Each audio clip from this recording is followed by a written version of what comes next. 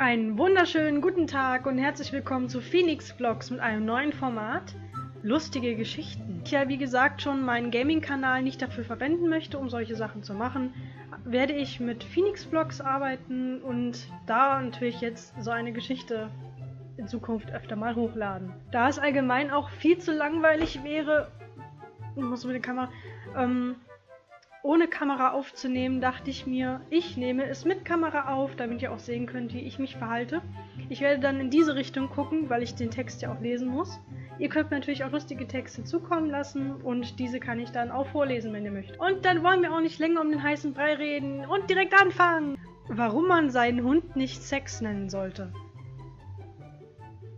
Jeder, der einen Hund hat, nennt ihn Bello oder Hasso. Um einen nicht so alltäglichen Namen für meinen Hund zu haben, habe ich ihn damals Sex genannt.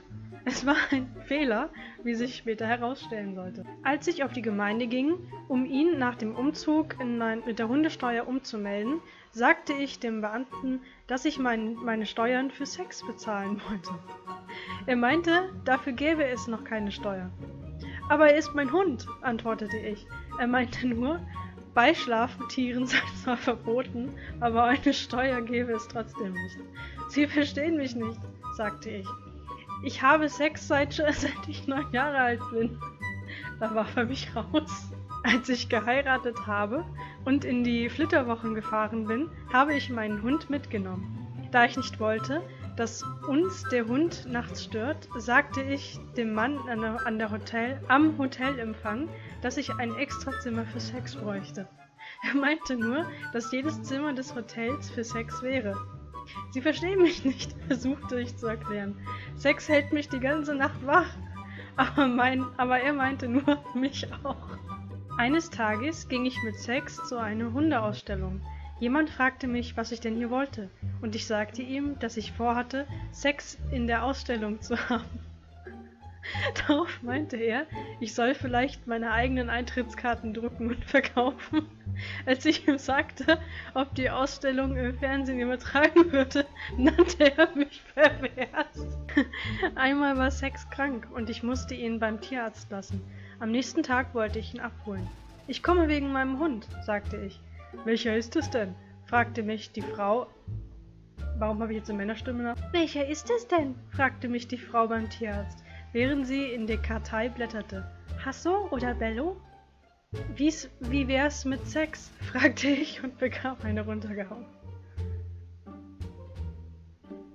Am gleichen Tag ist mir der Hund auch noch abgehauen und ich musste im Tierheim nach ihm suchen. Dort fragte mich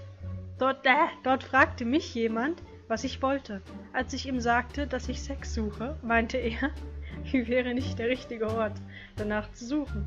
Ich suchte noch die ganze Nacht nach ihm. Um 4 Uhr morgens fragte mich ein Polizist, was ich mitten in der Nacht auf der Straße suche. Ich sagte ihm, dass ich Sex suche. Er sperrte mich ein.